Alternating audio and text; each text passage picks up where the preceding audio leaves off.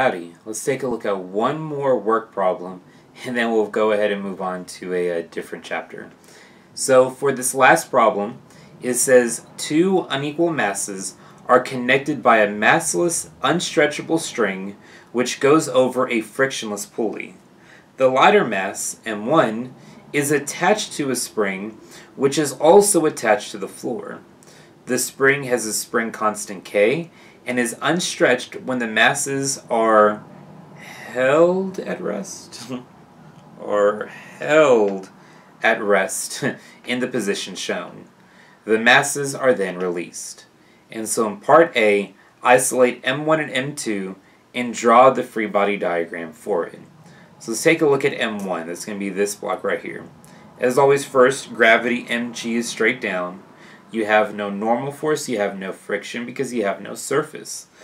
And so you have two external forces. You have a tension pulling it up, and you have a spring, we're going to call it K times Y, the force of that spring coming down. And then as for M2, you have M2G coming down. You have no normal, you have no friction because you have no surface. Your only other external force is that tension coming up. And if you remember, over a frictionless pulley, the tensions on either side of the pulley are exactly the same. Now I'm going to set the positive y direction as up. And so if it's going to move some height h, we're going to call this point right here y equals 0. And the point at which it starts right here for M2 starts, it's y equals h. And in part B, it says apply the work energy theorem to each mass if the heavier mass moves down. And so the work energy theorem, first, you start off by saying your net work is your change in kinetic energy, and because this starts from rest, we know that our initial velocity is going to be 0, and then you'll have some final velocity. I don't know what it is. It didn't say that it stopped after it moved to height h, it just said that it moves a distance height h, and so you'll have some final velocity.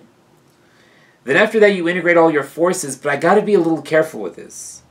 I need to do it for each block individually. Because they're moving in opposite directions. Okay? Block 1 is moving from y equals 0 up to y equals h. Block 2 is moving from y equals h to y equals 0. I'm going to keep everything consistent, but everything needs to stay consistent according to however you set up your axis. And so your net work, which is mv squared over 2, you have the m1 vf squared over 2 is the integral from 0 to h of all your forces, t minus the m1g minus the k times y.